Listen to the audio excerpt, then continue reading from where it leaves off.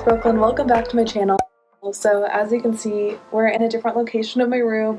First off, apologies for the kind of off quality. I'm currently filming on my phone. We're all obviously in quarantine right now, and we're probably looking for shows to binge watch.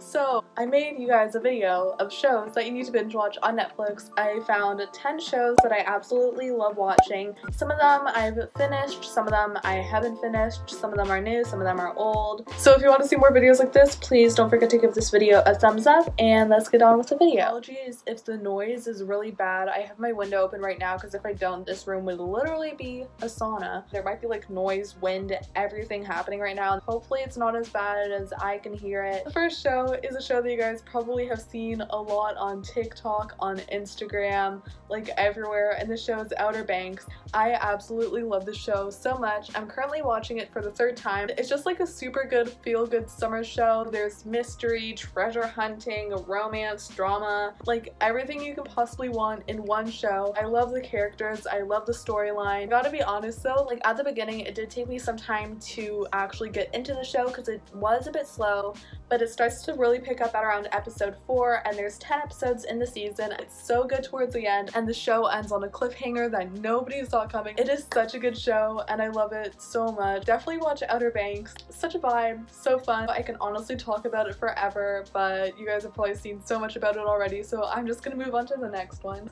Okay, so the next show is On My Block, and I love this show too. It has 3 seasons so far on Netflix. It's super funny, super good. I enjoy it a lot. There's a lot of funny scenes that happen in it. I want to say that my favorite character in the show is probably Jamal. He's so funny, he's hilarious. And something that I really like about the show is that there's kind of little side plots to the main plot, and they all connect really well together. It's not there's just completely different things going on that make absolutely no sense altogether. But it's super good, and it's a really good show, so I would definitely recommend it. The next show is The Circle, and this one is a reality TV show that I loved watching. I found it super cool, and it was such an interesting concept. There's essentially a whole bunch of people who are trying to get a $10,000 prize, and they all live in the same apartment complex, except they never actually meet each other face to face, and the only way that they can communicate to each other is through the circle. So each contestant makes an account, and they can either be themselves or they can pretend to catfish and try to get the money. So it's really cool to see how people's strategies work and who they can trust and who they can't trust, because you never know who anyone is until they actually get eliminated, and they don't know if they've eliminated a catfish or a real person who they thought was a catfish. It's super cool, and I really love that show. Hopefully they come out with more seasons because I want to watch more of it, but if you're a fan of reality TV, watch The Circle. So show number 4 is Never Have I Ever, and this one's actually, I think, a new show on Netflix. I'm pretty sure it came out this month. It's a show that Mindy Kaling produced, and it follows 3 girls in high school who are trying to reinvent themselves, and there's a lot of things that happen in it. There's romances, drama, true meaning of friendship, all those things. And it's really good. It's also super funny. Episodes are short, and there's only 1 season so far, but it's a really good plot line, and I loved watching it, so I'm probably going to rewatch it again because it was so good. Also in this show, they have these famous people narrating it, and I haven't really seen it done before, so it's super cool, and everything about it is just awesome. I love that show so much. Okay, so the next show is Gilmore Girls, and I absolutely love this show so much. Some of you guys have probably already seen it, or you guys have known about it but haven't watched it yet, and I would definitely recommend you guys watch it. I love it so much. It gets so good throughout all the seasons, and it's a really good show, and it's just a mom and her daughter living in Stars Hollow, and there's a whole bunch of other things that happen too. It's a really good show. I don't want to spoil anything because there's quite a couple seasons, so I don't want to accidentally spill something, but it's a good show. I love it a lot, and I think you guys would like it a lot too. So a show that I started watching recently is Modern Family, and I gotta tell you, I love Modern Family so much. It's filmed through the eyes of a documentary filmer, so it's super cool. There's sit-down interviews, and it's filmed like that to make it look like a docu-series instead of a TV show, which is super cool. Each episode is different, but everything still makes sense consistently throughout the seasons, and there's I think 11 seasons of this show, so there's a lot. I am only on season 2. It's so funny. It's a really good show if you ever need a laugh, or if you're bored and you just need something to watch. Definitely watch this show because it is so good. It's really cool how there's a whole bunch of different families, but they're all connected somehow. You kind of figure that out in the first episode. Yeah, I would definitely recommend watching that show. It's a super good show. It's definitely one that you can totally binge watch because there's so many episodes of it. But yeah, it's a really good show, so definitely watch it if you have not yet. What am I doing? Okay, another show that I loved watching was Glee. So I feel like the show's kind of made a comeback, especially on TikTok.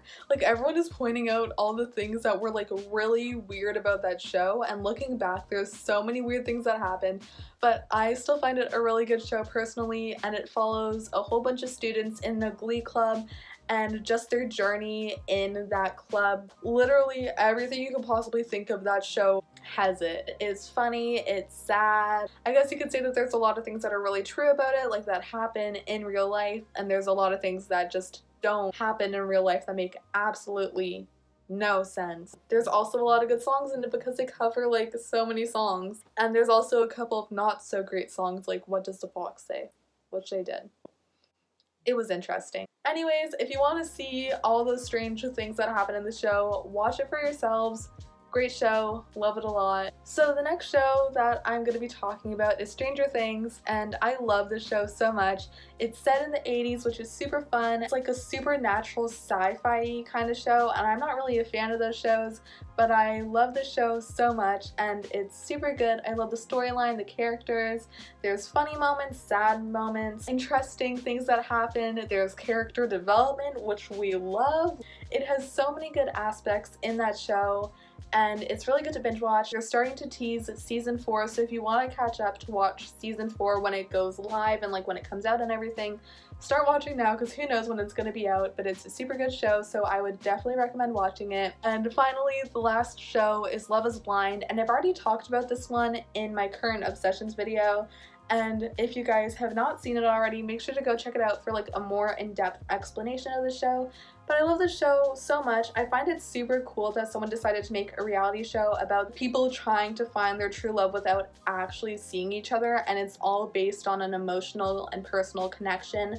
Like, I find that so cool, and if you've been watching the show, you'd already like know where some of the people from the show have ended up. Like, it's so cute. I don't want to spoil anything in case you have not watched it already. I loved watching that show and seeing the experiences that everyone would go through.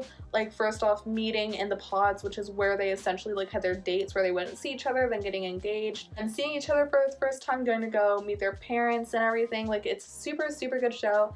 I loved watching it a lot, and that was the last show of this video, so I really hope that you guys enjoyed it, and I gave you a whole bunch of options for shows to watch on Netflix. So if you liked it, please don't forget to give it a thumbs up, make sure to comment and subscribe, and if I missed out on any shows that you guys love watching, leave them in the comments down below and I will make sure to get to them because I want to find a whole bunch of new shows to watch. Hope that you guys are having a great day so far, and I will see you guys next Monday for another video. Bye guys, love you.